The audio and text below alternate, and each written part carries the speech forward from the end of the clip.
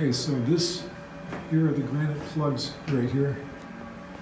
So the granite plugs, here's the first ascending passage up here, and you come down, and these plugs block the entrance to the descending passage. Here's the descending passage right here. And so this passage right here, the ascending passage which comes up there, would join this over here. It would come down and meet in there somewhere. But people going through the descending passage would have never seen this ascending passage because it was just blocked over the same as the rest of the first ascending passage. So unless Al-Mamun in 820 AD had blasted this in here, we wouldn't be able, all of us now that come into the Great Pyramid, would not be able to go up to the upper passages, which are up here. So there's the first ascending passage, which has the same floor line as the Grand Gallery. We measured the angle of that and found it's not exactly what people have said. You know, things get said about the Great Pyramid, about everything, and then it's passed down and handed down. And it's, I'm finding many of them, that these legends that we thought were true are not. So, you know, I've had to make sure I study something before I just copy the past. And so the angle of ascent, the slope angle that we're heading up right now, which is the slope angle of both the ascending passage, the descending passage, and the Grand Gallery, varies slightly within different parts, and varies slightly from what some of the great researchers in the past have said. So we took some measurements this trip, so I can be as big an expert as Flinders Petrie, because he didn't have the electronic equipment that I have. So this is the spot where people want to take their breath. I'm coming up from the first ascending passage, about to now enter one of the most wonderful rooms in the world, the Grand Gallery, 28-foot high corbelling.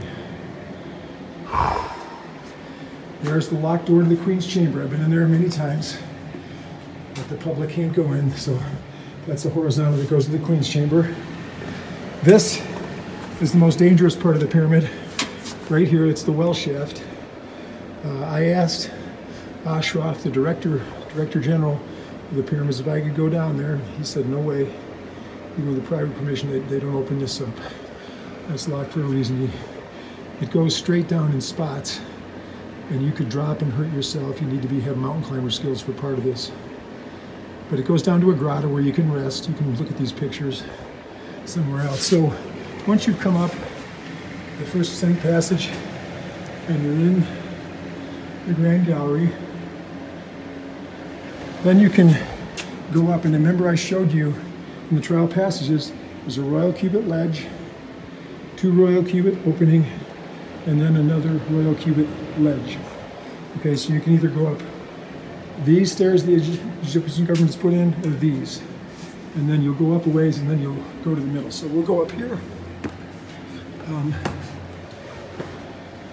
You can see a groove that goes on both sides all the way. That would have been a 14-foot high ceiling. So instead of being 28-foot high, there was periods where people thought this high ceiling was 14 feet because there was a riff across there where that scored line is. You can see the corbel. It's not one of the corbels.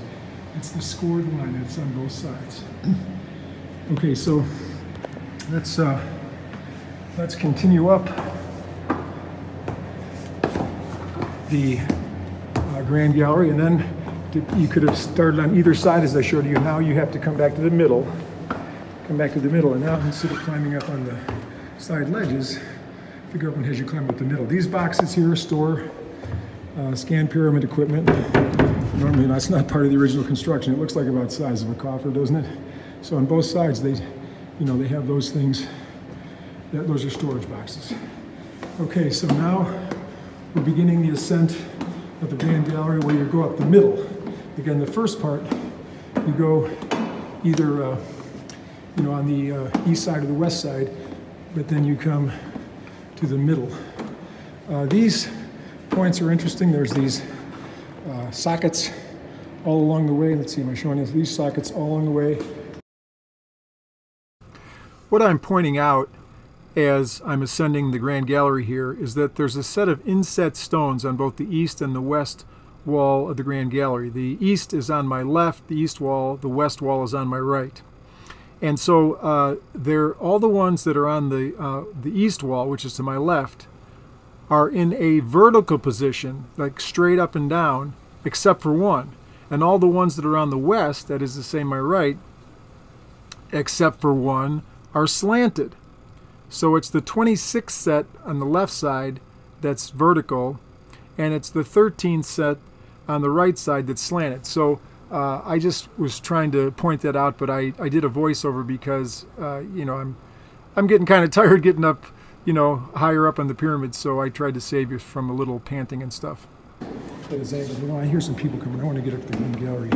So yeah, I'll have to see. I get a little bit rusty here. There's so many things that I'm not talking about as we go by here. They took my camera. They don't often do that for me. The guard, I didn't know the guard. You can, the Egyptian government passed a law in August that in any monument or pyramid in Egypt, you can use a phone camera. So don't, if some of the old-fashioned guys who don't know the law tell you to put your camera away, you can just say with strength, no, I'm keeping my phone out. But cameras, that's a crapshoot with these guys.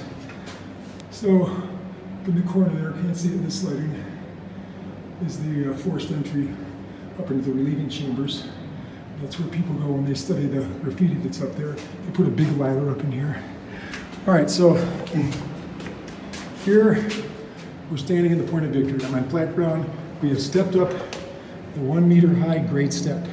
So you follow this 26-degree slope, but then you get here, and if you keep following it, you just are stopped dead. If you're like one of those robot vacuums, you would just stop and spin right there. You have to step up. So symbolically step up. Step up. You can rest now. So I've stepped up. I can catch my breath. But now you're going to have to humble yourself again if you want to go in there, because you're going to have to crawl down.